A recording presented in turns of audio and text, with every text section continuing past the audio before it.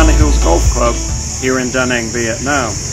We're going to talk today about the chipping yips, give us a little exercise that's going to help those of you that do suffer from the yips. Now, the yips are caused by anxiety that creeps in because of an ineffective technique initially.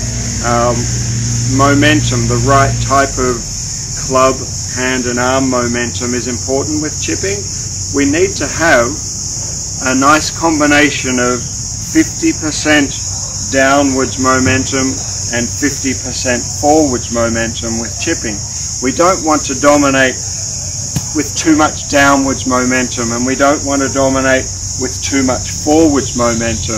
We can't chip effectively if we do that. You then start to play the shots ineffectively, and in time that creates the anxiety. So I'll give us a little exercise, a little drill today that won't fix the chipping yips straight away, so don't expect a miracle cure initially, but in time you will gradually lose that anxiety because you'll have a much better chipping technique. The scraping drill. What I want us to do is place the club on the ground just outside the right foot, so that when I'm looking down at the grip of my club, the grip of the club's just over my right foot. Now what I want us to do is to scrape this club along the ground. When we're scraping the club along the ground, the left shoulder and the left hip, they don't just turn horizontally and they don't just turn vertically. It's just a nice combination of the vertical and horizontal turn with the left shoulder and the left hip. Now when we're doing that little rotation, the right arm especially stays down as long as possible, just past the left foot, and then it will swing through, staying quite close to the ground. Really important we have good connection here.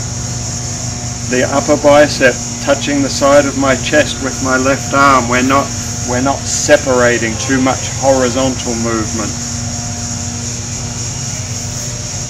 So it's the sensation that the left side is swinging up and around whilst the right side is staying down and through. We're not moving our spine, keeping our spine rotating nicely. So the longer you do this little drill, and you can just do this at home on the carpet, just practice this little scraping sensation. It gives you the two momentums, downwards and forwards, that you can then easily apply to the chipping motion.